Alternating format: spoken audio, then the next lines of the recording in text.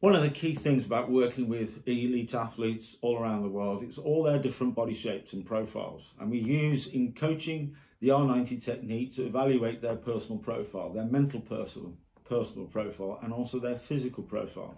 Because we work with all different types of athletes, even Paralympic athletes, where they have limbs missing or they might be deaf and blind. What we designed is when it comes to number 7 in that R90 technique, when we're looking at the products, the R90 mattress is a way to build layers up. And we did it so we made sure that it met some of the medical profiles, the 3 key ones, which is ectomorph, mesomorph, and endomorph. And that just simply means that as humans, we are profiled like this medically. So if you're an ectomorph, your shoulders would be in line with your hips, a bit like a cyclist or a runner. If you're a mesomorph, your shoulders will be wider than your hips, like a swimmer. If you're an endomorph, you might be like a rugby union player. You've just got a bigger mass. Not about being overweight, it's a medical profile.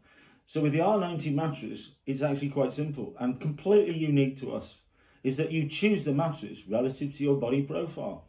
And the reason for that is it means it will release to your body shape in a sleeping position to adopt the right position, fetal on the opposite side to your dominant side. So it's unique to the R90 mattress, and it's pretty much the only way that you should be selecting something you're going to sleep on, whether you're an ectomorph, mesomorph, or endomorph. The R90 mattress, with a unique choice of body profiles.